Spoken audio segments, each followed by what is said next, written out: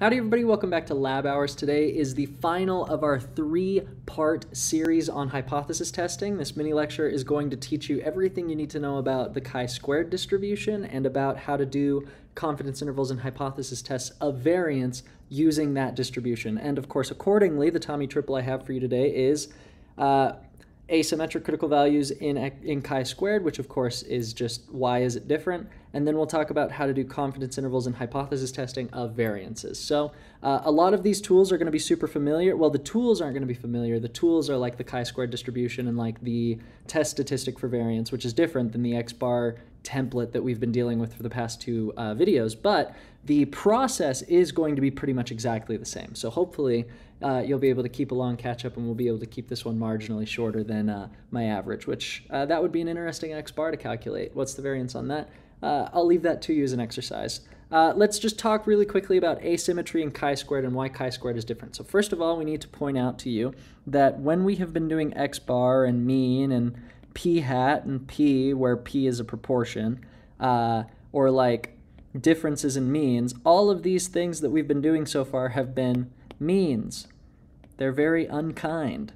That's not actually, that's the different mean, of course. But what this reminds us of course, is that all of them have a similar looking test statistic structure, right? The thing that is distributed approximately normal with a mean of 0 and a variance of 1 is something of the form of like the thing minus the thing it's looking at over the square root of the variance of that thing, which for x bar is like sigma squared over n, or it could be like, you know, I could have done like an x bar 1 minus x bar 2 when I was doing difference of means, subtracting the thing I was looking at before, the mu1 minus mu2, and then we'd square root the variance of that thing, which maybe it was s that we had instead of sigma in these ones, right? It'd be like the variance of the first x bar over, of course, the number of observations that was there, plus, you know, s2 squared over n2, right? So these are all like a very specific formula that we've been talking about for the past 2 episodes, right? This the subtract the mean, divide by the standard error,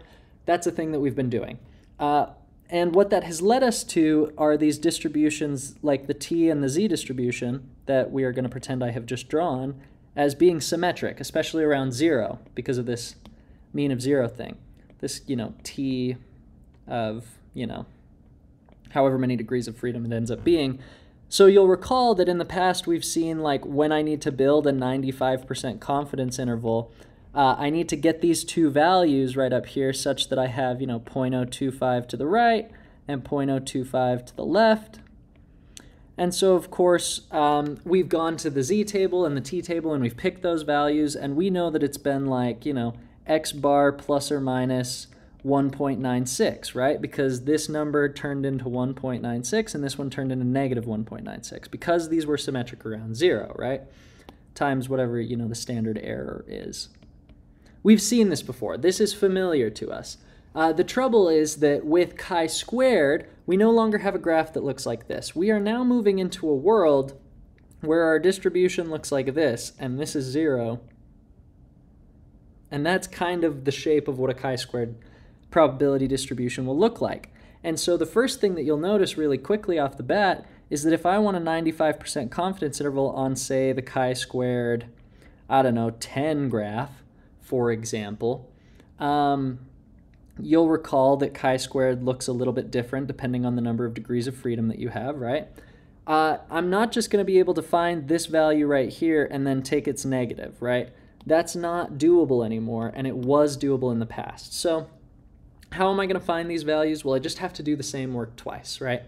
So, you know, I'd come down here, I'd outline the fact that this over here is going to be 0.025, you know, 2.5% of the area under the distribution, and then over on this side we'll have the same thing, 0.025 or 2.5% of the area under the distribution, which will of course in the middle leave 95%, and then I have to go to my table and I have to get both of these values. It's not symmetric anymore, right?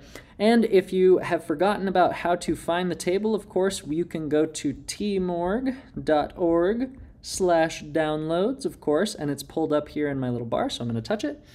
And then, you know, you can pull up the sheet and you can pull it up and zoom and use it, and it's going to be great. And here's the chi-squared table, you know, both sides of it, which is great, right? So again, maybe, for example, if I'm trying to build this confidence interval right here, I need to pick these two, you know, critical values such that on the chi-squared 10 distribution, the one value needs to have 2.5% of the distribution to its right, and the other value that I pick, because chi-squared gives alpha values to the right, right? The other value I pick will need to have 0.975 or 97.5% of the area under the curve to its right, right? So let's go get those really quick, and let's just call those, you know, let's call this A, let's call this B, and we'll record them here. A would be equal to and B will be equal to. Let's bring up the chart, right? We're on the degrees of freedom 10 row, and I wish I could zoom this in a little bit better, but I didn't have like a little laser, but I have not done it like that. So degrees of freedom on this leftmost column, we're going to go down to the 10 row. And the first thing that we're going to do is we want to find A, or the chi-squared value that has 97.5% of the distribution to its right, right? And so let's remember that on this graph, chi-squared alpha is the value on a given degrees of freedom chi-squared distribution that has alpha percent of the distribution to its right, okay? So to get the 0.975 to its right, this is very easy. We go to the degrees of freedom 10 row, and the very nice thing is that this third column of statistics, or the fourth overall column, is the chi-squared 0.975 column. So the 10 degrees of freedom 10 row with the 0.975 column gives us 3.24697. 3.24697 as the value on chi-squared 10, 3.24697, that has 97% of the distribution to its right. And then, of course, we'll go back to the table, and now we need to get the value that has 2.5% of the area under the curve to its right. So we're going to come over to this page, and we're going to look at this middle column here, this chi-squared 0.025 column. Will still be in the degrees of freedom 10 row, and that value turns out to be 20.4831, it looks like. 20.4831. So we'll bring that over here. 20.4831. That is not symmetric, but you can see 20.4831. Those are the values that will help us take what our test statistic is going to be, which, spoiler alert, it's going to look like this, n minus 1 s squared over sigma squared. That is distributed as the chi-squared random variable with degrees of freedom n minus 1. So in this case, we would have had 11 observations, right? Because we're looking at chi-squared 10. This thing is the thing that's distributed chi-squared n minus 1. Just like this thing and this thing are the things that are approximately distributed normal 0, 1, or are distributed as t distributions, right? So everything that we used to do with these looking things, right, with the subtract the mean, divide by the standard error things, those test statistics, we're now going to do with this. But we're not subtracting any means. We're not, you know, dividing by any standard errors. We're actually just getting a ratio of what our sample variance was to what we think the real variance was. So that's going to be really cool. And that's going to cover everything we need to talk about just about chi-squared by itself. And now we can move into how we actually build those confidence intervals, how we do hypothesis testing, stuff like that. So for confidence intervals, we've actually started the process over on this page. So I actually just want to copy this over really quick. So let's do this really fast. Copy that. And we're just going to keep that in our heads for a second. So let's say we're looking at a chi-squared 10 random variable. That means we must have taken a sample variance, and our number of observations must have been 11, right? Because this 10 is n minus 1. 11 minus 1 is 10. And then let's say for our sample variance, we got, in fact, let's do it for standard deviation. Sometimes that's even more helpful. So let's say for our sample standard deviation of whatever thing we got the variance of, I don't know, milk bottle filling machines or like scores on a standardized test. Let's say that the sample standard deviation across our 11 observations was 4. This is probably best as like a test score variance type thing, right? So the question is, can you build me a 95% confidence interval for the true standard deviation? Right? Or in other words, and this is actually going to be the process that you're going to need to do with chi-squared to make sure you don't get backwards, don't get like stuff flipped around because of like how chi-squared is flipped and stuff like that. Here's the process, right? You want to build a 95% confidence interval for, you know, the true standard deviation, right? It's going to look kind of like that. It's going to have two numbers. But building a 95% confidence interval is the same thing as writing this. The probability that true sigma, the true standard deviation sigma, is between two values is equal to 0.95. This statement right here, when we solve for A and B, let's put those right here. When we solve for A and B, these two statements, or these two things I have written, are going to be exactly the same thing. This information right here is exactly what a confidence interval communicates, right? The probability that the true underlying population value that we're looking for is between these two values is 95%, is the same thing as saying the 95% confidence interval for sigma is between A and B, right? Same exact thing. So let's solve for A and B, but how do we do that, right? So you'll recall back in the day when we were trying to solve for mu, we would do something like x bar minus mu over, square root of sigma squared over n. And so over here, when we did it to A, we would have to do x bar minus A, right? And then x bar minus B over, yada yada. Similar process, except in this case, we're not subtracting any means or anything. We're just going to take this sigma, the distribution of which we do not know, and we're going to turn it into something whose distribution we do know. Namely, and we're going to preserve this inequality, okay? So we're still building a 95% confidence interval, so I'm going to keep this first. But the first thing I'm going to do is I'm going to take this sigma and I'm going to turn it into something I know the distribution of, which happens to be, in this case, n minus 1 s squared over sigma squared, right? I know how that is distributed. And I'm going to give myself a little bit more room because this is going to get a little big, right?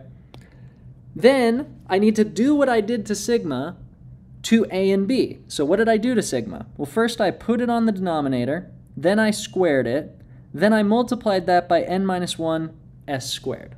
So let's do the same thing to A and B. Let's take A, put it in the denominator, square it, and then multiply that 1 over a squared that I've just created by s squared times n minus 1. Right? And then let's do the same thing for B. That turns into n minus 1 s squared over b squared, right? Now the question is, how do I fill in the rest of the inequalities? Well, one thing I will point out to you very quickly, and this can be a nice little stopgap check, right? 2 is less than 3, but is 1/2 less than 1/3? The answer is, of course, no. 1/2 is bigger than 1/3. So that tells you, whenever you take a reciprocal or take something that was in the numerator, 2 over 1, and put it in the denominator, 1 over 2, same with 3 to 1/3, you need to flip the signs of inequalities. So we're going to do that right here. Easy peasy, okay? All we're doing is we're taking this statement, which we know is what we're looking for, and we're turning it into something that can be useful, right? So how is this useful? Well, let's fill in some gaps. I know that this thing right here is distributed as a chi-squared 10. So if I can set these two things, these two numbers, this less than number to be equal to this small number right here, and if I can set this number right here to be equal to that, and by this number I don't just mean a, of course, I mean the entire n minus 1 s squared over a squared. If I can set that whole thing right here equal to this upper bound side, right, because it's greater than the test statistic, and this equal to the lower bound side because it's less than the test statistic, then what I will have done is I will have built a thing on the graph such that when I solve this all back and turn this back into sigma, I will get the two numbers that will give me my 95% confidence like box, okay? So let's go ahead and do that, and I'm going to erase that A and B because they're a little confusing. That's from the last page. We've already found those numbers, which is really nice. Basically, what I'm trying to say with this point is that saying this right? This is true because we've just modified the inequality in the parentheses. Everything is still the same. But the other thing that we know is true, based on the fact that this is distributed chi-squared 10, right? The other thing we know is true, and in fact, let me just erase this right here. Well, actually, just in blue, I will write, this is parentheses, the chi-squared 10 test statistic, right? That's what this is, okay? Because n minus 1 is 10 in this case. So that's exactly the same. This inequality right here is exactly the same as writing the following. Because we already got these numbers from the table and built the 95% confidence bounds for chi-squared 10, this right here is the exact same as saying the probability that 20.4831 is greater than a chi-squared 10 random variable is greater than 3.24697, my bad. I don't know where the 5 came from. That's also equal to 95%, right? Because we literally picked the values such that they would have 95% in the middle of them, or the chance that any chi-squared 10 random variable falls between these two numbers is 95%. So the really nice thing is now that we found these numbers in the last step, and now that we have set up this sort of inequality right here where this is equal to that, and this is equal to that, and this is doing the same thing as that, all we have to do is make this equal that, and this equal that. The really nice thing is we know s, so we can square it, and we know n minus 1, so we can multiply by it. All we have to do is set these two things equal and these two things equal, and then solve for a and b. And then we will be able to just plug those numbers into this original thing we found out, and we'll have the confidence interval for that standard deviation. So let's go ahead and do that really quickly. I'm going to give myself a little bit more room to work with here. Before doing that, we're going to be doing a lot of calculator work here, right? So the first thing we need to know is that n minus 1, I'm just going to plug in 10, right? So 10 times s squared, which is 16, over a squared is going to be equal to 20.4831, okay? That's great. So if I solve for a, that means a is going to be equal to, well, first I'm going to flip everything. So 20.4831 is going to be on the bottom now because I flipped a to get it back on the top. And in fact, I need to give myself a little bit more room here because I'm actually going to end up square rooting that, right? So this is the same as saying, right, if I just isolate a, then that means what I had to do is I took, these are going to go to the denominator on this side, and this is going to go to the denominator on the other side. So a is going to be equal to 20.4831 is going to be on the bottom. Once we flip this, a will be in the numerator, divided by 10 times 16. So I need to multiply both sides by 10 times 16 to get rid of it, right? So I'll have 10 times 16 on the top. And then a squared is over here, so I need to square root the entire thing. And you might be wondering, well, if you square root it, don't you have to do a plus or minus? And the answer is no, because variance and standard deviation are never negative. So that saves us a step. Now all I have to do is plug in this number for a, and I'll have the first side of my confidence interval, which is super nice. So square root of 10 times 16, which is just 160. I could have just written that, over 20.4831. Calculate. That gives me approximately 2.795. We'll call that 2.795. Just do a little rounding, right? So I've got one side of the confidence interval, and it is the a side. So let's write it up in here, 2.795. Let's do the same thing for b now. And in fact, I'll just move this out of the way so that we don't have to erase anything. So b, we need to set these two things to be equal, okay? Right here. That's what we're working on. So n minus 1s squared over b squared. N minus 1 stays the same. It's 10. S squared stays the same. It's 16 over b squared. That's going to be equal to 3.24697. Same exact process is going to apply here to isolating b. We're going to flip everything, multiply the 10 by 16 over to the other side, and then square root both sides. So we get b is equal to the square root of 10 times 16 over 3.24697. And let's go ahead and just throw that in the calculator. The nice thing is I only have to change the bottom number. So let's do that. 3.24697, calculate, and that's going to give me approximately 7.020 is what we'll call that. Okay, so B becomes 7.020. And I found my confidence interval. It's done now. That's super easy, right? I mean, it's pretty much exactly the same process that you did with the confidence intervals for mean, right? Because technically you were doing this for every confidence interval that you built with a mean. The only thing is, like, you didn't have to find both of these values because they were just plus and minus version of each other, right? So you only had to find one.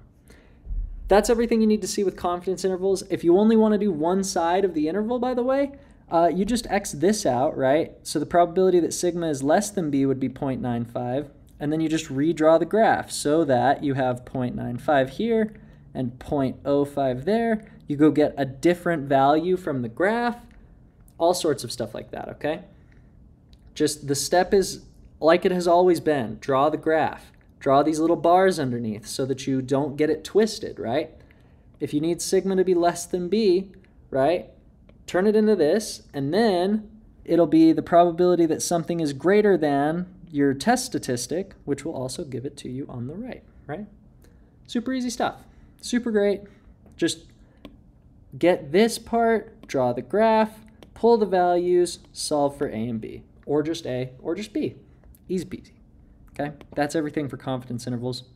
Now, last thing we're going to do is hypothesis testing. This is pretty much exactly the same, okay, as we've been doing. Let's say, for example, that from this previous example, right, let's pretend we're still in a chi-squared 10 world, okay? Copy, paste, okay? And let's say, for example, we've taken a sample of 11 observations. We found a sample standard deviation of 4. And our boss comes back to us and says, I was always told that the true standard deviation of scores on this test that you have just administered to 11 students was only 3. And so he'll be like, okay, so he's living in the world where he was told that the true standard deviation sigma was actually only equal to 3, and let's just call it 3, no, let's call it 3. For funsies, right? Let's call it 3.5. Why not? And you come to him and you say, I don't think that's correct. And in fact, you might just say, no, I'm pretty sure that the variance is actually greater than 3.5 because I got a sample of 4. You could do a two-sided test, right? Same deal as two-sided versus one-sided tests with means. You just have to pick different critical values, of course. So now that we're in this spot, we actually have everything we need to do to run the hypothesis test. And of course, the first thing I'm going to have you do is split it down the middle. And on this side, we're going to do our critical values. And on this side, we're going to do our test statistic, right? So you might be saying, you're missing a piece. And the answer is you're correct. I am, in fact, missing a piece, okay? The question is, like, how certain do we have to be in order to change our minds, right? How unlucky does this have to look for us to change our minds? In other words, what is the alpha value that we would set? And let's say that changing tests is fairly easy for us. Like maybe if the variance is too big, we're actually going to change to a different test, right? And so we test this test. We're going to do a test on this test to test whether this test tests well enough, if you will, or variance in this test is good enough, right? So let's run that test, okay? Let's set our alpha as 0.05. Why not? They say, look, if there's a less than 1 in 20 chance that you saw a variance this big in a world where sigma is actually 3.5, we'll change the test. That's fine. But if there's a less than 1 in 20 chance or less than 0.05 chance, or a greater than 1 in 5 chance, right? If there's a 25% chance that you see this based on this observation and this version of the world being the real world, then we're not going to like change the test. You just hit the 1 in 4, right? But 1 in 20, That's a little bit less likely, right? We're willing to suspend our disbelief and just change stuff if it's that rare. And if it's even rarer, I mean, come on, right? So you might be saying, okay, well, this is great. We can just use this number right here, this number right here. But I say, stop it. No, don't do that yet. The first thing you need to do is you need to figure out which side of the critical value that you need, okay? And that's a little bit difficult sometimes in these worlds of chi-squareds because you are doing a one-tailed test, but chi-squared flips everything when you run into the test statistic, right?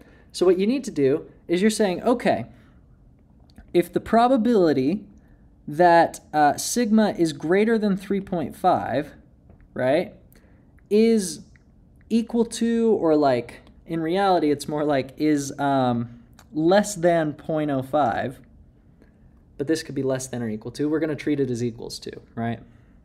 If the probability that sigma is greater than 3.5 is less than or equal to 0.05, we're going to change our minds, right?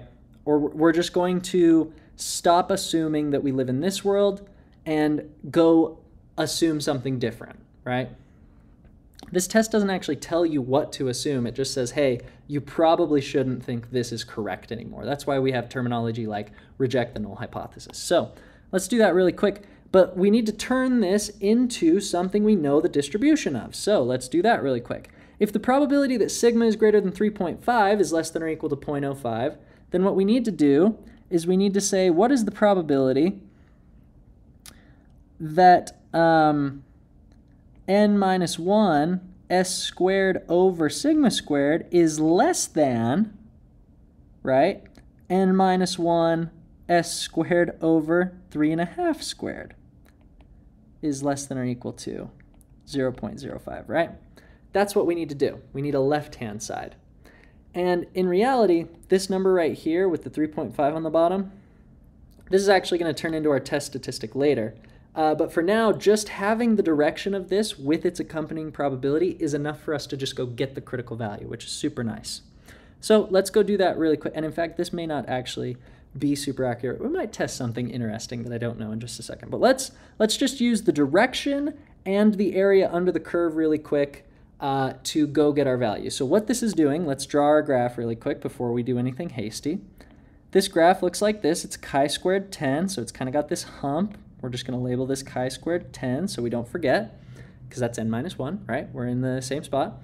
So the probability that our test statistic, just this thing in general, is less than a certain number needs to be 0.05 or 5%. So what that means is I'm going to find a value such that the probability of any dart throw at the chi-squared 10 board, that it's less than a certain number, right? Less than a certain number is 0.05, which means necessarily on the other side we have 0.95. Now clearly this is going to give us different numbers from what we were doing before because we were looking at the two-tailed side, right? So let's go back to the chart. Let's find, right? Let's go find this value on the chart. We are on chi-squared 10, so we're on the same row, and to the right of this value, which is how the chi-squared table works, we have 0.95, or 95% of the distribution, to the right of this value. So that is going to land us squarely in this column right here, this chi-squared 0.95 column. Degrees of freedom row 10, 0.95 column gives us 3.9403. So we get 3.9403. That is this point, okay? And now, the other thing we want to point out really quick is, where is our rejection region? Where does our test statistic have to land in order for us to change the way we think about the world? Well, our test statistic, whatever it is, needs to land on the left of some number, right? This number that we found right here. So let's take a look at that, right? Where would we reject? We would reject over here on the left side of chi-squared. Because we have a greater than null hypothesis, when we flip it to chi-squared, our test stat actually needs to be less than the critical value that we found. This is why chi-squared can be confusing sometimes, but that's okay. We'll get there in a second. It's just nice to know this point right here. And if you need to replay what I just said and drew a couple times before it kind of clicks, that's okay. You won't be alone. I had to do the same thing. 4 semesters of TAing the same thing will help make it a little bit more intuitive. But if not, you can just watch this video 4 times, right?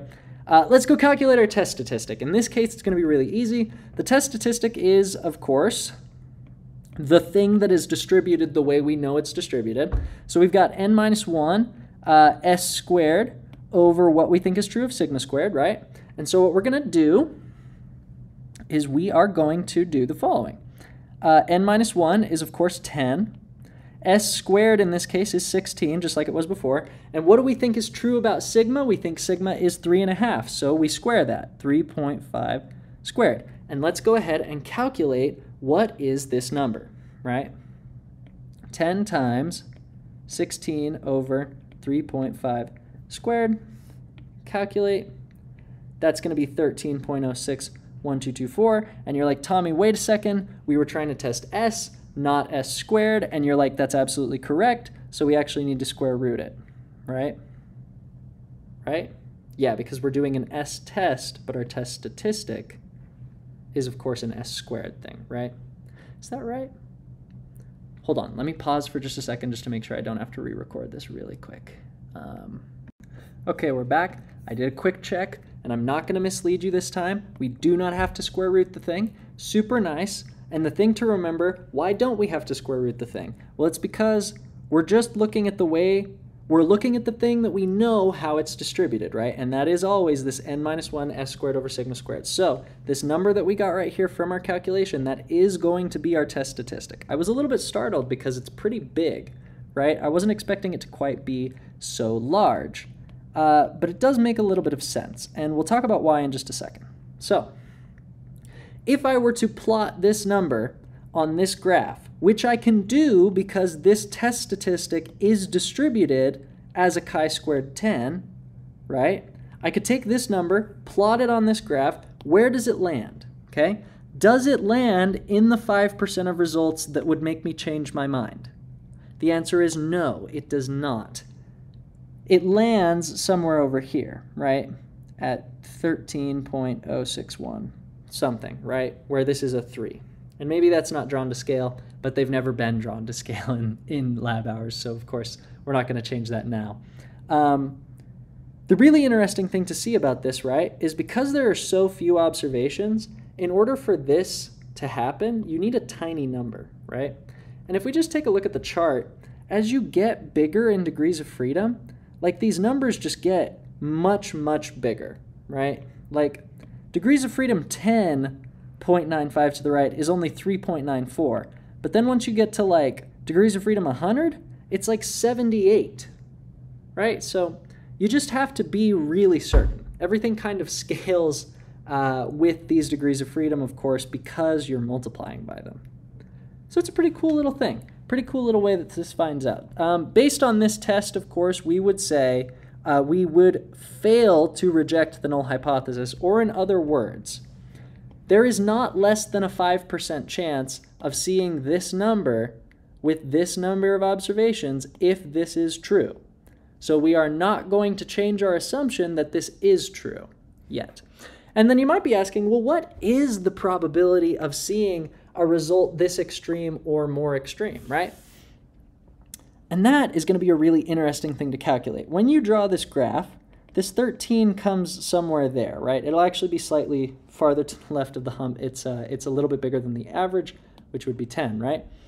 But basically, we know the probability value of this number, this critical value, because we calculated it such that its p-value in this type of test is 0.05, right?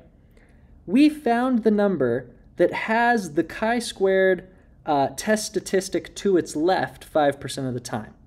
So if I want the p-value for this test statistic, this specific outcome, I need to know what percentage of the area underneath the curve lies to its left. Because we're doing a one-sided greater than test on the chi-squared distribution, whatever area is to the left of this is going to be the p-value. Now, if this were a two-sided test, I would have to get this area, but I would also have to do something very weird, which is I would have to treat this as one of the bounds in my confidence interval, get whatever this is, and then double it, right? So there would be like an equivalent value over here with some, if this were p, right, then this would also be p, and it'd actually be 2p, or it'd be like p halves or whatever. But basically, p-values on the chi-squared are a little bit confusing, right? Because you have to flip everything, you might have to double it, it might be a little weird because you can't like take the negative version. But basically, if I had run this test statistic, right, and this number right here had turned into 3.24697, I would know two things. Number one, its probability value in this one-sided greater than test would have been 0.025, okay? Because that's how we designed our test statistic, our critical value, pardon me, right? If I got this number in a less than test, then the probability of seeing a number like that would actually be 1 minus this. Well, it'd be 1 minus this, right? It would actually be 97.5, which seems a little bit weird, but of course the p-value is going to be weird if your sample observation is bigger than what you think is true, but you're testing whether the true value is smaller. I mean, that alternative hypothesis doesn't make that much sense. So of course the p-value will also not make that much sense, of course. So, because remember, a p-value is not just what's the probability that I see that value. A p-value is what is the probability that I see a value this extreme or more. So if I were doing a less than test, this would turn into a greater than. And so the chance of seeing this number or more extreme, in this case it would be to the right when we flip this, right? If I flipped that, this flips, and this flips, then yeah, the probability of seeing this number or more extreme is like 97, in this case 95%, right? But if you're doing a good test, your p-value should always stay below half, okay? A good hypothesis test will never give you a weird p-value like that if you calculate it correctly. What would be the two-sided probability value of 3.9403 in the chi-squared 10 distribution? Well, to its left it has 0.05, which means there must be some similar value over here making up the other side of the confidence interval that has 0.05 here and 0.05 over here. So the probability of seeing something this extreme or more to the left or to the right would be 0.1, right? So the probability of that for a two-sided test would be 10%. I hope that makes sense and clears up some stuff about p-values that I haven't really quite talked about in the other videos yet. That's going to basically cover everything you need to see about hypothesis tests. Of course, if you need to do the is not equals to or the flip thing here, just write it out like this.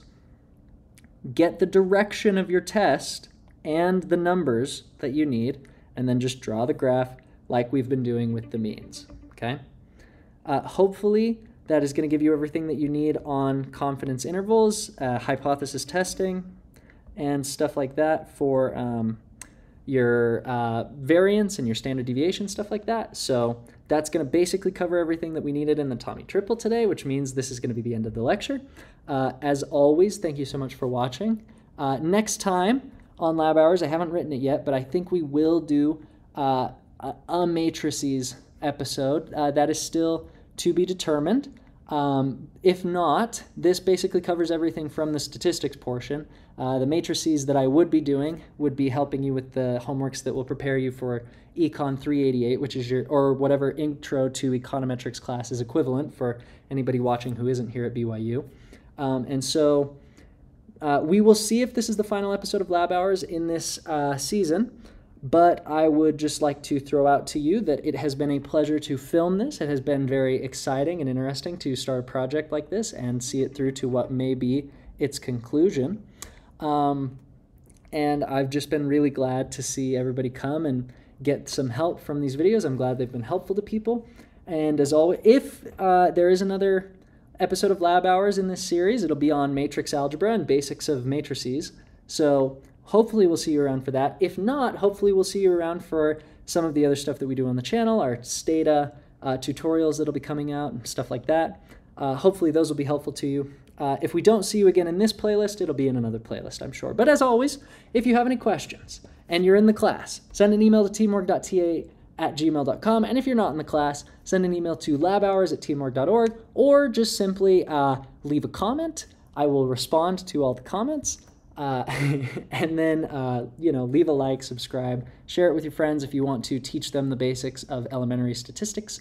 And I hope you have a wonderful day. Thanks for stopping by. We'll see you later. Bye-bye.